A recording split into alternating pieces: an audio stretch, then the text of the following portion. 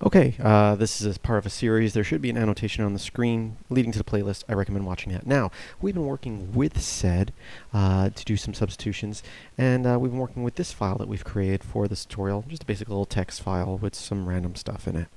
Well, what we're going to do here is we are going to say, I showed you how to, substitute stuff. So if we want to substitute every capital T with lowercase t, of course, give it a file name.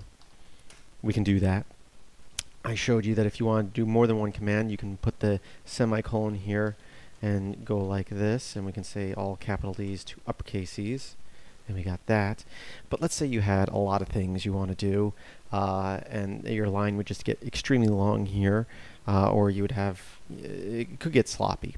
Basically, we can put all this stuff into a text file and tell SED to look at it. So that's what we're going to do today. We're going to create a file. It's going to be a text file. You can call it whatever you want. I'll call it my SED script. And I will say, let's substitute all capital T's with lowercase t's globally, all lowercase e's with capital E's globally. And if I type this right, I want to say W asterisk dot forward slash no global on that, otherwise we'd wipe out every word, but that should remove the first word of each line if I typed it properly. And so now what I would say is SED, and I give it -F, telling it to look at a file. What file are we going to look at? This my SED script file. And what file are we going to modify? We're not going to put the I in there, the -I. If you've been watching the series, you know what I'm talking about. That would modify the file, the actual file, but we're just going to modify the output of it. So we're going to hit enter here, and as you can see, we have replaced all lowercase e's with capital D's. All the t's are now lowercase, and we removed the first word from each line. So you can put as many commands as you want inside this script file, and it might clean up your code a little bit. Yeah, you might need a second file.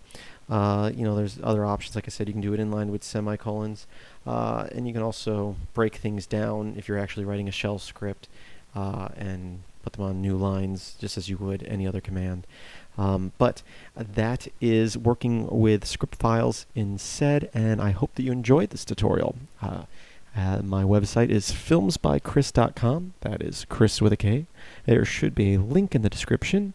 Check it out. I also hope that you subscribe and like this video and watch my other videos as well. I put out shell script videos on every Monday, and I have other videos currently on Wednesdays and Fridays on other topics, programming, computers in general, and might be adding other videos on other days if I ever get the time.